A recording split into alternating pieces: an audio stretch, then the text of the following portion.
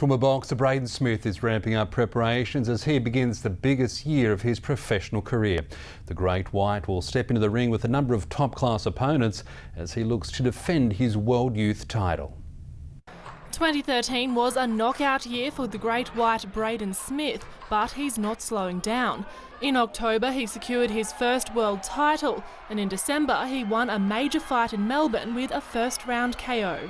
It's all done and dusted now. That's forgotten about. That's in the past. So I've got to continue working and get back in there and keep winning.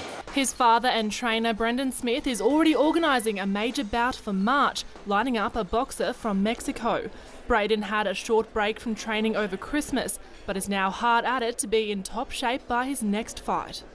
He's a pure athlete, he's a non-drinker, which all these boxers, they're all very good athletes. He looks after himself very well, and yeah, we're very confident there's a massive future for Brayd Smith in the boxing world.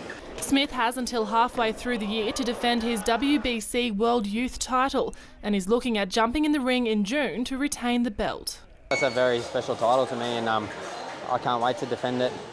Already, the 21-year-old has broken his hand twice and is being realistic about his future in the ring. He says boxing is his passion, but he knows it can be a short-term career. Along with the stress of upcoming fights, Smith's going into his fourth year of university studying law, managing to juggle the two major commitments. And then the boxing takes the mind off the study, so I don't stress myself out either. So I think it goes really well together. It's worked so far.